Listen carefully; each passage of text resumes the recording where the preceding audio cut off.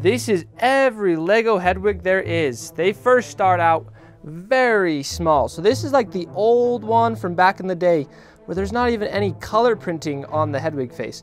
And then we get to the newer one of Hedwig sitting. Now this is about minifigure scale. So you can see Hedwig is about the same size as Harry, but almost Hedwig is just a little too big in that scale. The next one we have is Hedwig with her wings spread out. And then there is a brickhead version of Hedwig.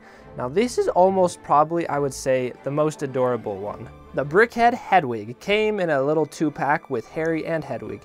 Now that is an adorable looking 2 figures. Harry, I think I messed up your eyes a little. You look a little cross-eyed, oops. But Hedwig, you look adorable. The next one is this Hedwig sitting on a perch, sit in a flying position, and the neatest thing about this is the arms actually move. And so you can see this little cord I've got right here, and this little mitten. She's an adorable little kitty. But essentially, all this not too good looking stuff and wiring to Hedwig to do something pretty grand. Hedwig, time to fly.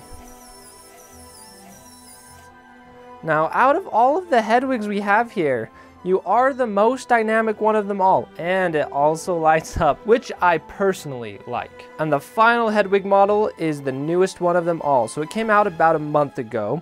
And the cool thing with this is the platform and stand is a whole bunch of different little tributes to Hogwarts, and we even got some potions and things in the back. I think it's mainly potion ingredients, but definitely the crowning piece of that whole build is Hedwig on top. Oh, that just looks pretty amazing. One thing we could do is take a look up here. So we got a Harry that is about he's a minifigure. He's not minifigure scale. And if we place Harry right next to Hedwig, this one is probably the most suiting. It fits, the scale is about right. This would be a giant bird if this was the size people were. Whew, that would be crazy. An owl as big as a person. Okay, so what is my favorite Hedwig? Well, I'm gonna have to say this one up here. Like, it's very well-rounded. Like, I like how the chest and body and face looks kind of like an actual bird. But then if we come to this Hedwig, it's almost a little too flat. That's probably my own one qualm with this, is like it almost looks like Hedwig is going on a diet. But I have to say, I do love the functionality. Little brickhead Hedwig is probably the cutest brickhead in the collection.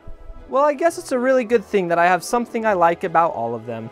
The coolest part about this Hedwig is that you're able to turn it on during my live streams.